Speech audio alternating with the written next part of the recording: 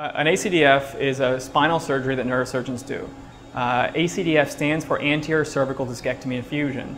It's very good at treating neck pain and radiating arm pain, specifically the nerve pains that many people get when they herniate a disc in their neck.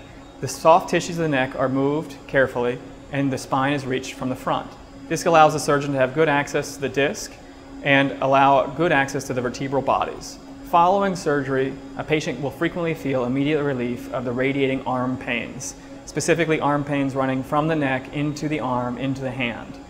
For most ACDFs, we do keep the patient one night in the hospital.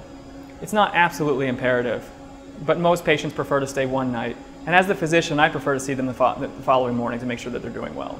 In general, the patient is walking the same day after surgery, they're eating that evening, and they're ready to go home in the morning. They have less pain in their arms and less pain in their hands.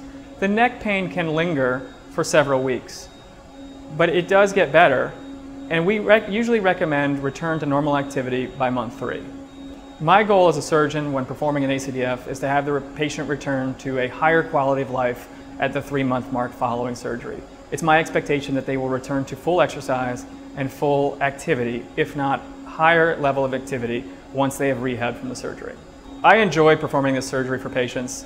Patients have rapid recoveries and we really do get to cure a cervical problem and without tremendous pain. And so when an ACDF is possible, and I think it will help a patient, we do offer this surgery frequently.